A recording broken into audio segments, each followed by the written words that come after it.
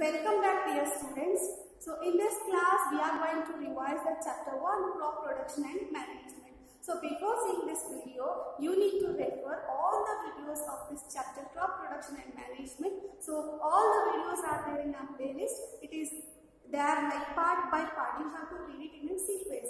So after looking at all those videos, you need to come to this video. So here we are going to revise the chapter in a brief. So here what we have discussed about the food is necessary for all living organisms. So why food is necessary? As I said, food is necessary to obtain energy. So when we eat, then only we get the energy, isn't it? So when we get the energy, we can do so many activities. So even cell functions also requires energy. So in our body we have so many cells. So each cell doing their specific activity. So all those activities requires energy, and the energy is obtained from food. So that's why it is necessary to eat the food. Then how the plants will get food? Plants will get food by synthesizing their own, isn't it? So plant can synthesize their own food by photosynthesis process that you have learned in your last year, isn't it? So, okay, this is what the necessity of food. Then what we have discussed, agriculture, how the agriculture is introduced and why the agriculture is necessary. Yes, we have to fulfill a large population.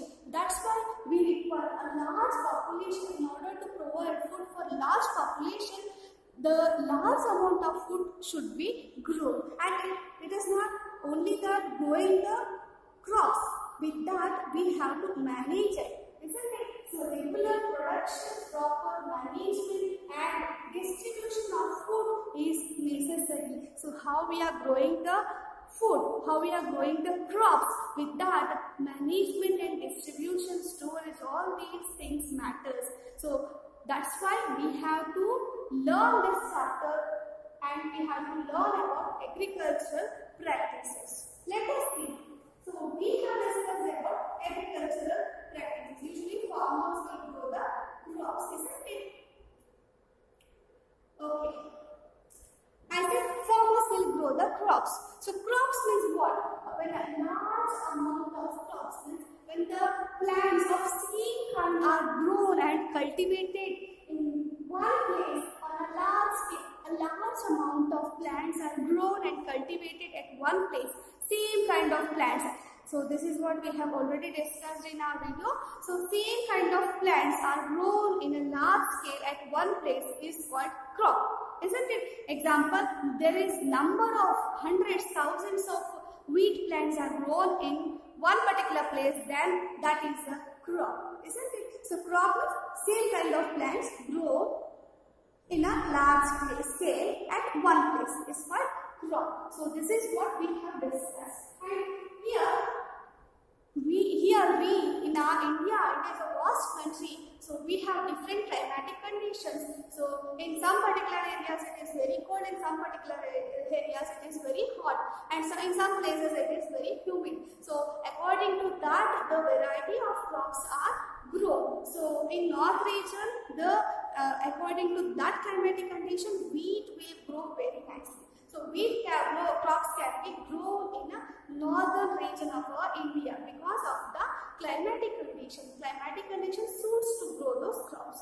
Like the tea plantation, it will be in a hilly region and it should be having a low temperature and should be a hilly region and heavy rainfall. So it is there more in the south. That's why the tea plantation, coffee plantation are more in south region, isn't it? So like that, the variety of crops grow according to the climatic condition of that particular area. So by seeing that, the crops are decided to grow.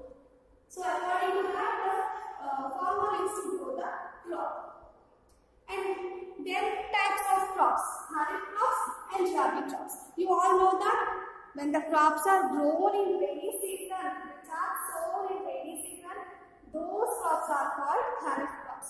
The crops which are sown in rainy season are called kharif crops. Example, maize, soybean, groundnut, cotton.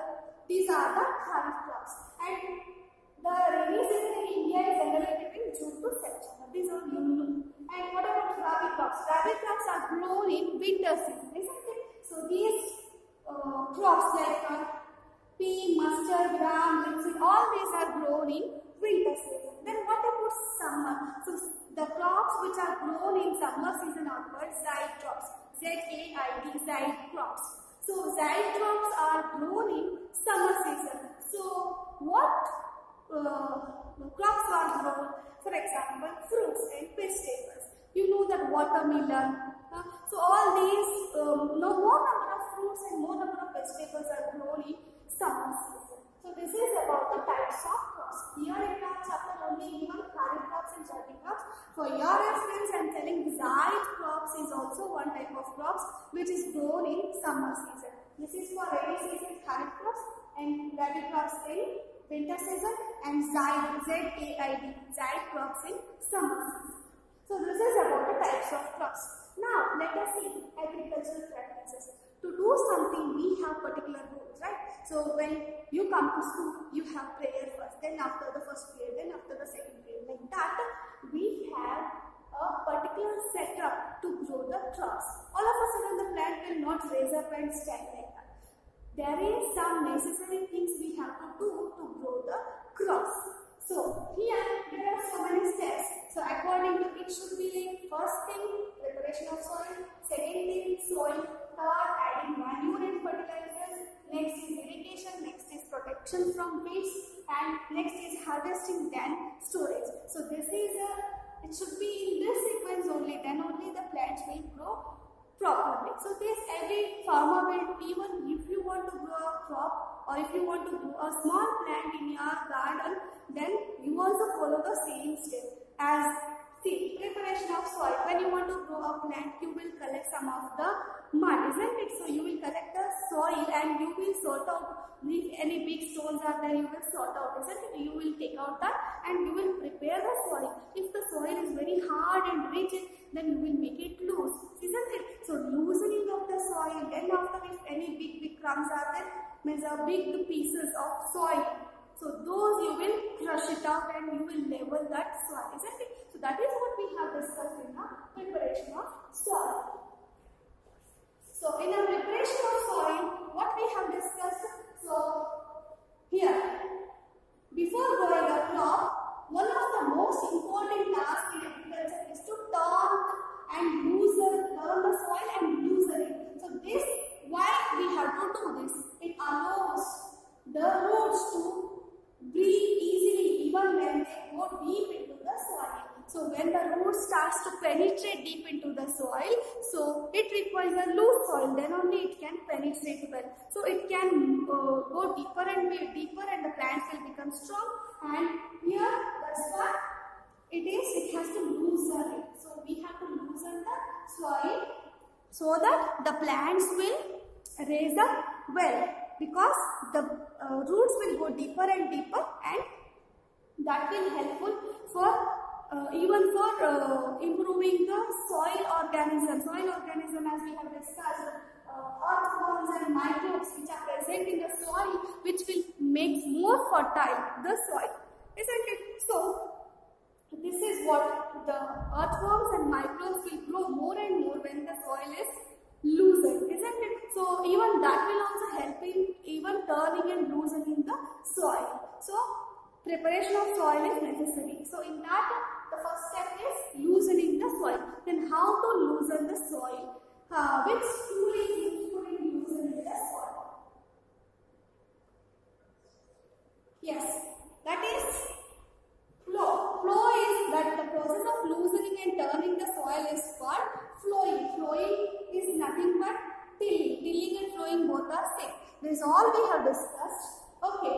So to do that, turning and loosening the soil, we require flow. So actually in preparation of soil, we have two steps. One is loosening the soil. Another one is leveling the soil. Okay, here flow is a tool used to turn and loosen the soil. So that looks like